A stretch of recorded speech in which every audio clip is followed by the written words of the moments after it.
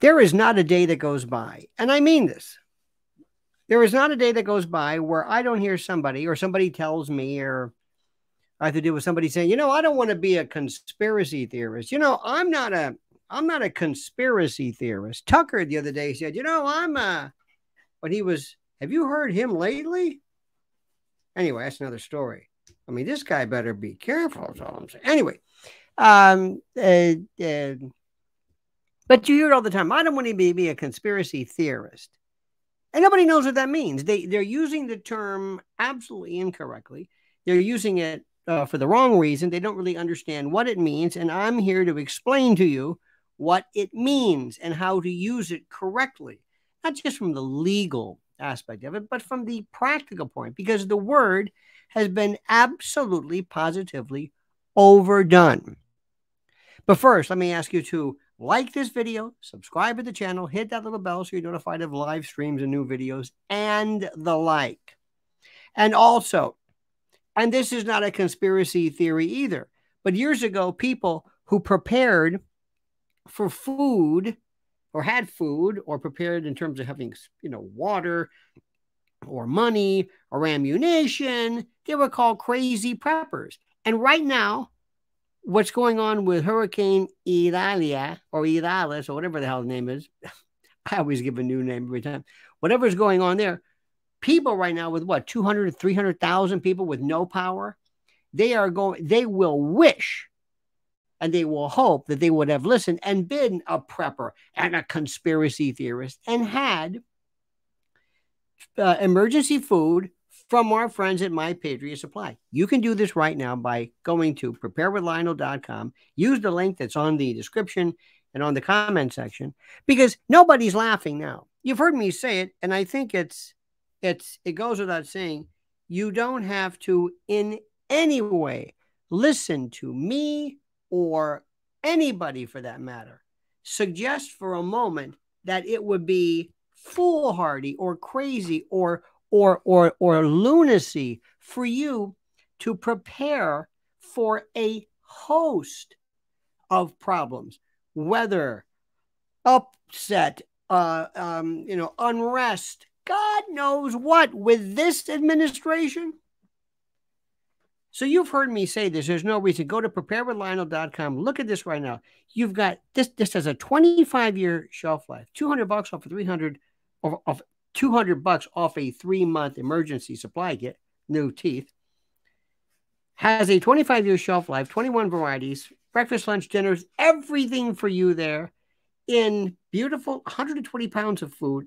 In 6 buckets. Water resistant. I mean, it's just perfect. Preparewithlionel.com.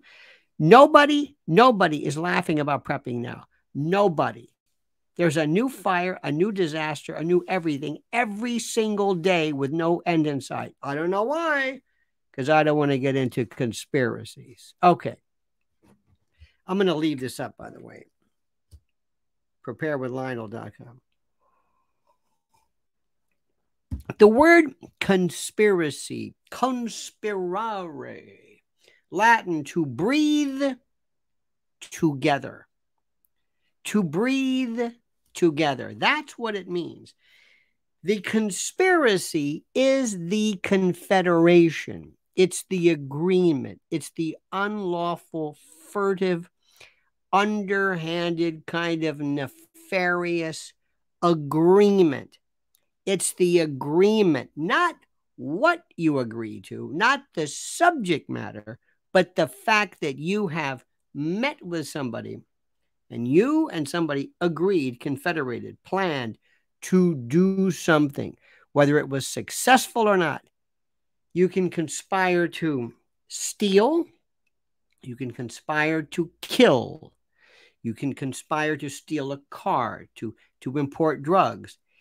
The conspiracies themselves will rise in penalty by virtue of what you conspire to do. But remember, you haven't done anything. Assume you're arrested right after you make this deal. That's conspiracy. You're done. You're finished. And in some cases, like in drug cases, whether you actually transact or import any drugs or not, the conspiracy's already taken place. It's kind of like the Catholic Church. You know, you might as well, if you're going to think about doing something sinful, you might as well do it. That's the way that works. Okay. But what people mean today is they say conspiracy theory, meaning that there's something more than the official story that is being presented. That's what it means. It means that people are suggesting that there is something other than that which is presented.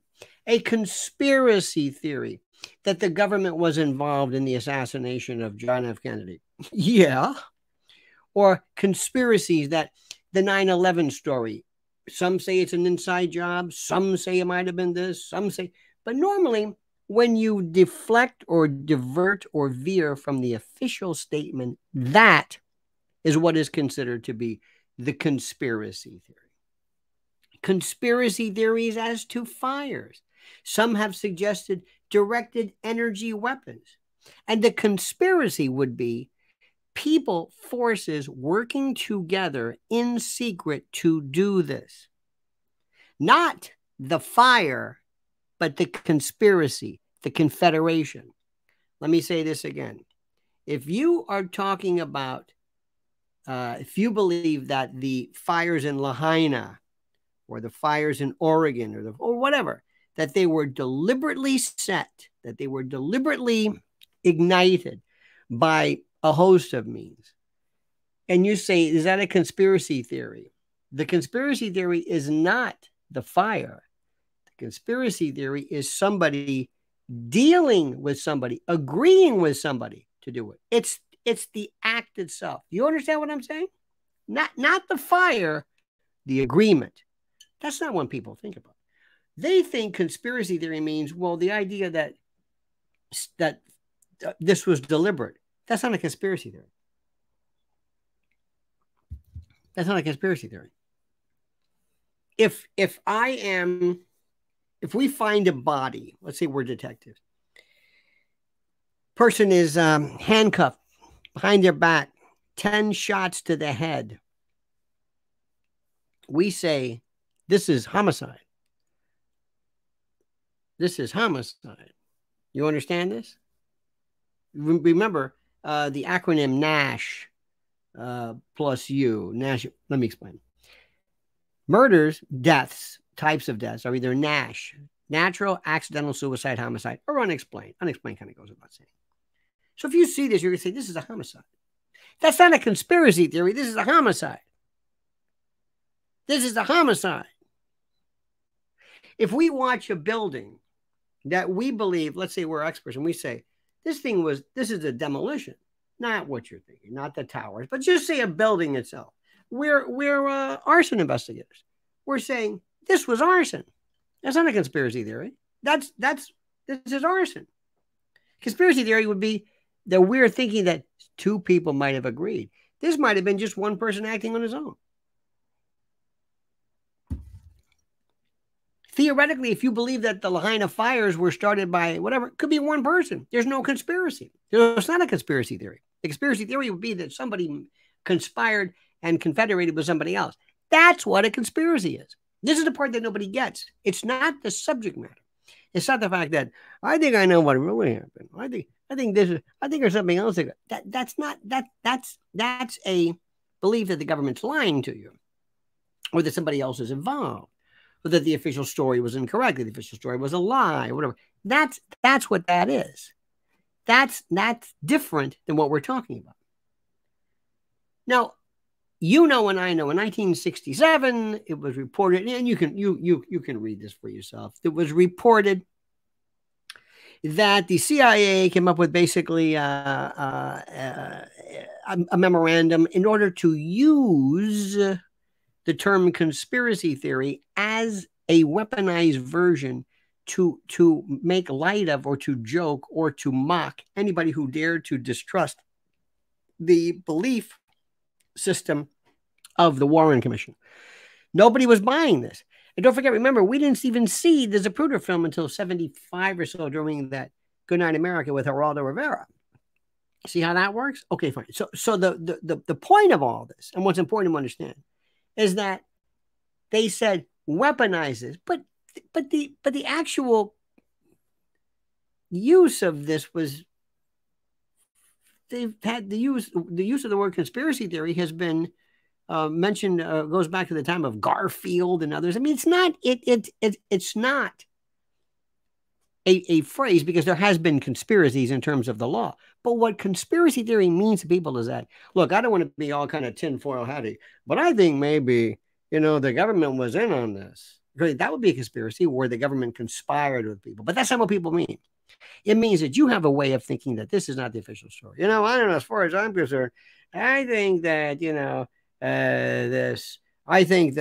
this COVID business, I don't know if that necessarily happened in Wuhan. It might have been deliberately, and there are people who think it might have been originally created by gain of function by either, doesn't matter who, they think that's an alternative theory. That's not a conspiracy theory. That's an alternative theory. That the conspiracy is the act, it's the confederation. You have to conspire with somebody. And nobody ever means that. Nobody means that. When you believe that the Gulf of Tonkin, that was a false flag, that wasn't a conspiracy theory. You said it was a false flag. The conspiracy theory would have been that maybe American military might have worked with in concert with somebody else. That's it. So please, let me just tell you this. Do yourself a favor. Stop saying, this is a, I'm not into conspiracy theories. I am. They happen all the time if it makes sense. Governments and people and bad guys, they've always conspired. When they wanted to whack Big Paulie, the mob conspired with other members of the mob. 9/11 was a conspiracy of Saudi officials, Al-Qaeda, Bin Laden. They all conspired together. That's the story. That's not what people mean, but that's a conspiracy. Okay, I'll go along with that one. Fine. The Gulf of Tonkin, there was a conspiracy involving American military and others and the media itself to concoct some story as far as whatever. That's not what you mean. You mean it's a lie. When the government lies about something, that's not a conspiracy theory. That's a lie. The government's just lying to you. When it tells you something, when it says, we never gave those black people syphilis, that's not a conspiracy theory. They're lying. They did do that, and they might have conspired within themselves. So just use this term correctly. Don't run from it. Don't think you're the better person because you eschew the notion of the conspiracy theory. Don't do that. Put this to bed. Deflate, dethrone, defang, disabuse yourself of the overuse of this term. Does that make sense? Okay. Now, let me also tell you something. You will not be a conspiratorial prepper if you go to preparewithlionel.com when you can right now and save $200 off a 3-month emergency food supply, because you are going to need emergency food. Absolutely guaranteed. And that is not a conspiracy theory. That's a conspiracy fact. Don't forget what Gore Vidal says. I'm not a conspiracy theorist. I'm a conspiracy analyst. Okay? All right, dear friends, have a great and a glorious day. Thank you so much. Please like the video, subscribe to the channel, and comment as you see fit.